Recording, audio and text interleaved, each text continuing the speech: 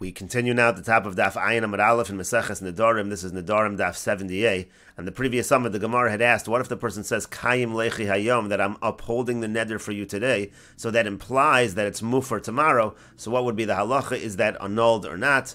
And the Gemara now continues and asks, Im Tim Salomar Halo Amar Lo. Now, if you're going to say, well, he didn't actually say Mufar Lechi Lamachar, so it doesn't work. So what if he does say it? Amar Lo Mufar Lechi Lamachar Mahu. Let's say the person does say that it's going to be annulled for you tomorrow. What's the halacha? Mi Amrinan Lamachar Lo Matzi Meifar. Do we say that tomorrow he's not able to annul it? Why? Because he's already upheld the neder for today. Meaning to say, the halacha is that if you hear about a neder, you don't say anything for the whole day, that's considered to be upholding the neder. So then maybe at that point in time, once you've upheld it, you can't annul it the next day.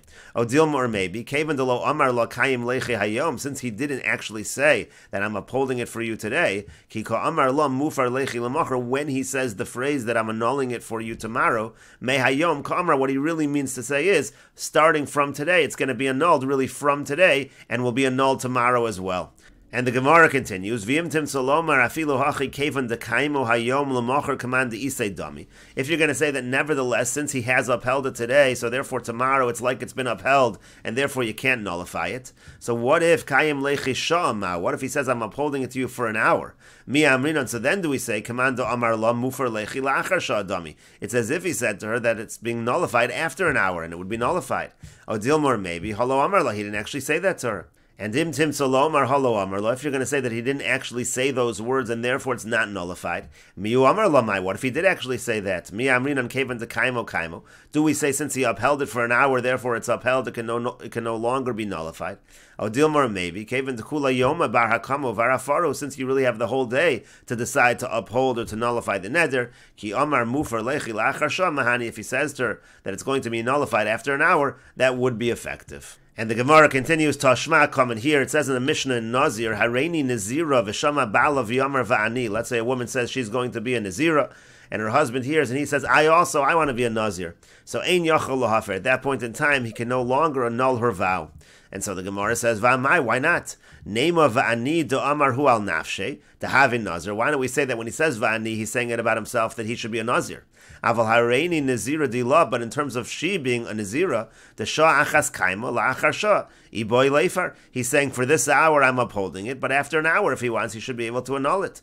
Amayin yachol lahafer, why can't he annul it? Lav mishum de kevan de kaimo kaimo. Isn't it because once it's upheld for that first hour, it's upheld, and it's already too late? And the Gemara answers, lo, no, kasavar, it's because the Tana holds, kol va'ani, anytime a person says va'ani, keman do amar kayim leichi liolam dami. It's as if he said explicitly that it's going to be upheld for you forever. And the Gemara continues with the Mishnah, meisa av lo nisorok no rishus labal. If the father dies, so the power of annulling does not go to the husband, he alone is not able to annul the vow, he needs the partnership of the father. Meis habal, but if the husband dies, nisorok no rishus la'av, then that power to annul the vow, it goes to her father.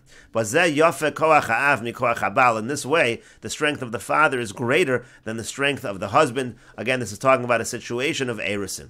In another matter, the husband's strength is actually greater than the father's strength. Because a husband is able to annul a vow, even when we're talking about a woman who has reached full adulthood, that means she's a bogeres, she's no longer a nara.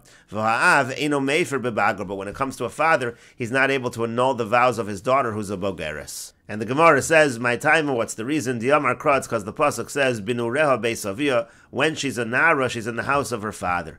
And the Ran explains, binureha beisavia calls manshi nara shelo boger, as long as she's a nara, she's not yet a bogeres, she hasn't reached full adulthood. Lo seitze me rishus avia, she doesn't leave the rishus of her father. V'afilu hi arusa b'mashma, even if she's an arusa, even if she's betrothed, she's still under the authority of her father. Hilgach, therefore, ki meza av, when the father dies, lo nisrokna rishus labal. That's why the rishus does not go over to the husband. At that point, the husband cannot annul her vows without the partnership of the father.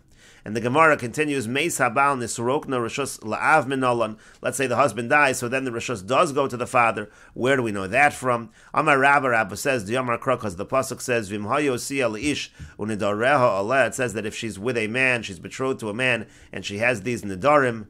And the Gemara will darshan the double language of Hayosiya. We'll continue with this discussion in the next video on Daf Ayin Amud Beis.